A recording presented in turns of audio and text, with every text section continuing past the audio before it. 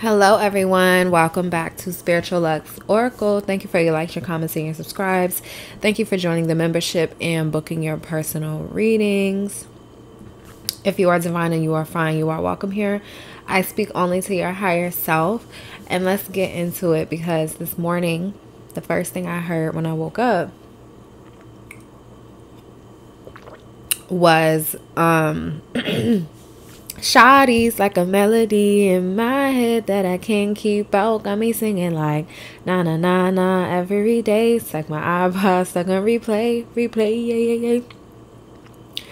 I forget who that song is by, what it is. I never even looked it up, but y'all, when I tell you it was so loud in my head this morning, I'm like, who does my collective got feeling like this? Okay, somebody cannot get you off their mind. It's just, I'm hearing reoccurring memory.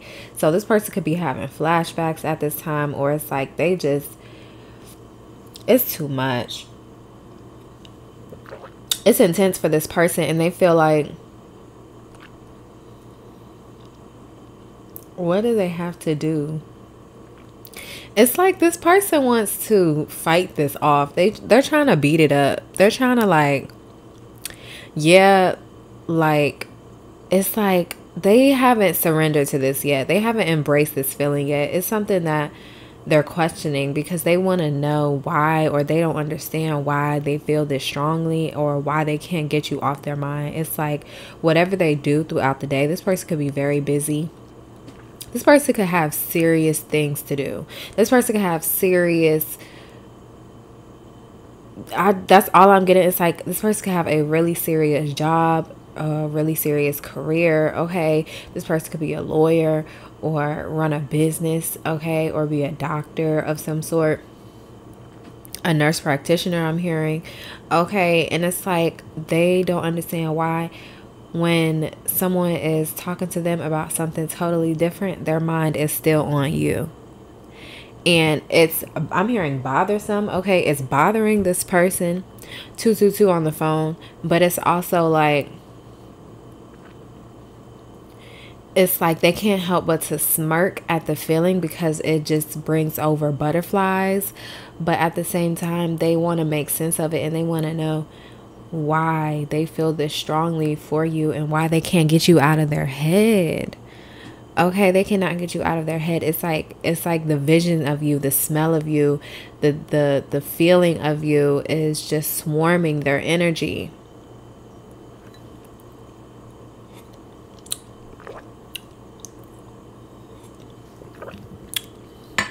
So let's see what's going on.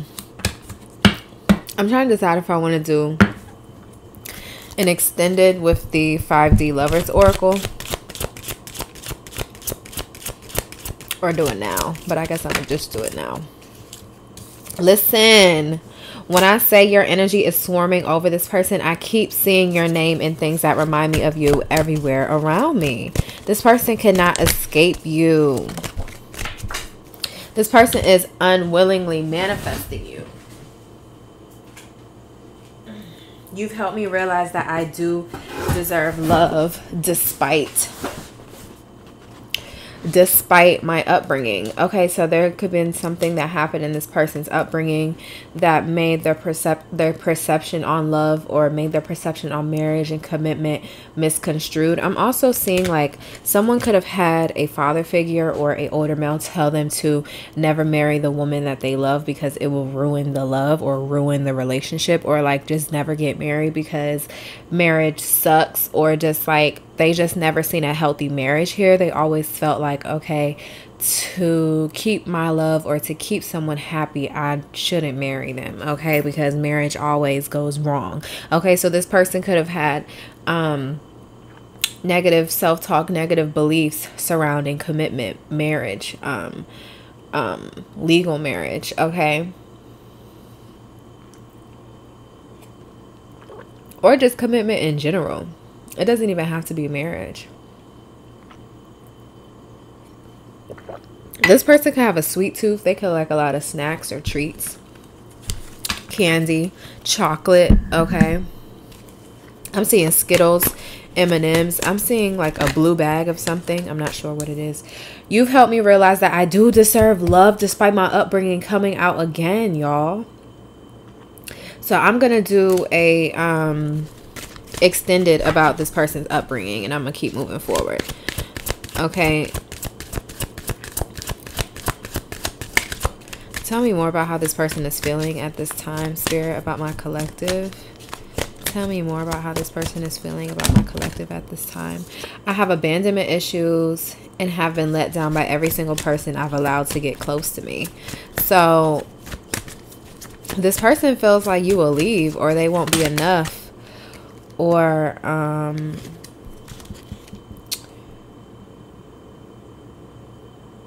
it's previous relationships, it's experiences, it's things that have been said in heated arguments, okay, that make this person feel like, and it could have not been from you, but they feel like it's like they're judging a book by its cover. They feel like because you could share similar traits as a previous partner, or you could be a certain caliber of person, or you could express interest in certain things, that they feel like you would think a certain way when it comes to who they are and how they will show up in this connection.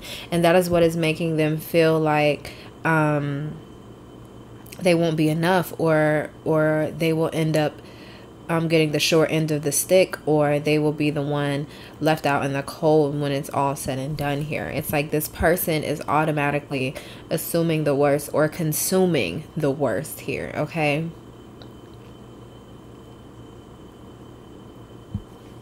It's like they almost just don't even believe in love or a happy marriage or a happy commitment, because it's like they can't get past the worst that can happen, okay?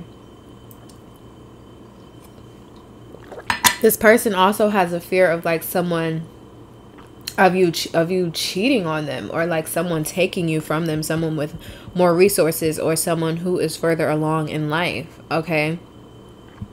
It's like this person doesn't feel good with where they are financially, okay? Or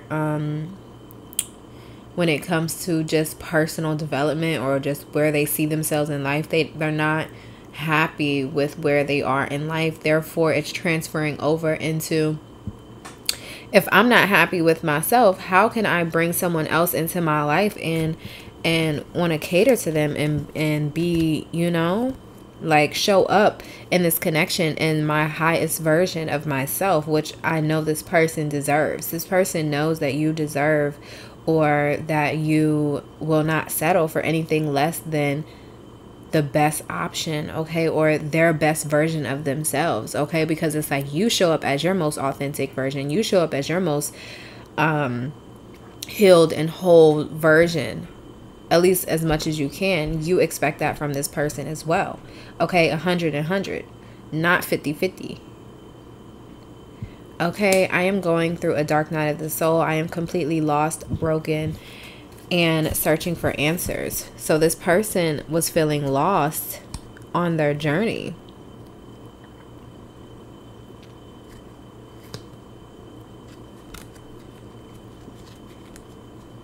Yeah. We have, I know I don't tell you enough, but I think you are absolutely amazing inside and out. You have my heart and make me feel whole. You are my one and only true love. And I'm getting, but it's like the only thing about falling in love with an earth angel, the only thing about falling in love with a divine feminine, a divine masculine, is when you're forced to awaken. You're forced to lift your frequency, or else you'll feel out of place. You'll feel uncomfortable. You'll feel envy. You'll feel what's it called? Intimidation.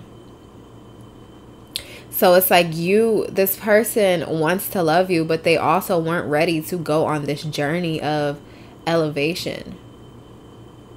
I'm hearing emotional intelligence. It's like this person wasn't quite ready to unlock or to hone in on or reveal what was holding them back. Okay, this shadow work that needs to be done, these childhood wounds, these old beliefs, these negative mindsets, these negative thought forms and thought patterns that are not serving this connection. They didn't know it would bring forth, yes, a divine love, but also the work that it takes to maintain and manifest it to come into physical union.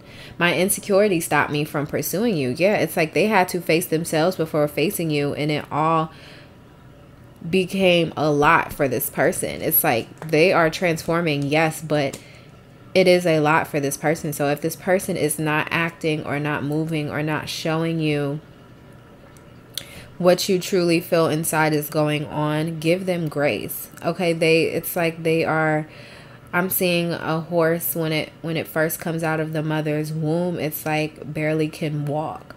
Okay, yeah, this person has spiritual legs or they have divine connection legs, but like they're still trying to learn them. They're still trying to walk right without wobbling over, without falling over here. Okay, they're still trying to learn and navigate through the new version of themselves. But the good thing is this person knows that y'all belong together. There is a higher purpose for y'all's connection. And then look, for us to be together, it will require me to leave everything I've worked for behind, and I am not ready to lose what I've built. Okay, so that's what we're going to get into in the extended, is this person's childhood wounds in specific, and what they feel like they will have to leave behind in order to bring this union forward. Because I'm getting, it's going to coincide. It's going to go hand in hand. It's something that this person or has been, they're doing now or has been avoiding the self-work. Okay. So if y'all need a personal reading, the link is down below, and I will see y'all in the next one. Bye.